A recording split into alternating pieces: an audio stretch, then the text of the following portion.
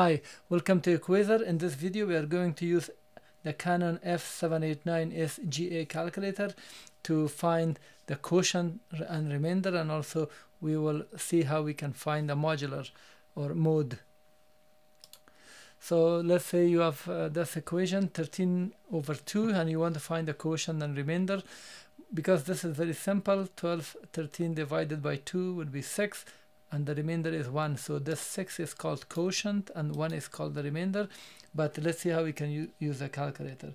So we must be in normal mode, which means there should be nothing except this D or R or G, grad, degree or radian. If you are not, just press mode and then 1. So we are in mode, normal mode. Press apps, and here it says QR number 5. Just press 5, and now enter 13 and then shift comma.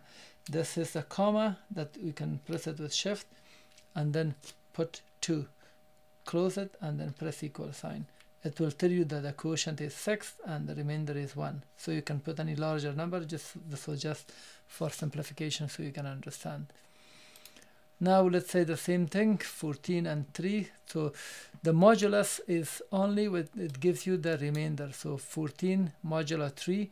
So if you look at it, 1 times 3, 2 times 3. So 4 times 3 is 12. And then the remainder is 2. So all clear, clear all. Press apps and mode number 6. Now enter the first one and then comma the 3. So 14, shift this, and then 3, close it. It will give you the modulus or mode. So sometimes people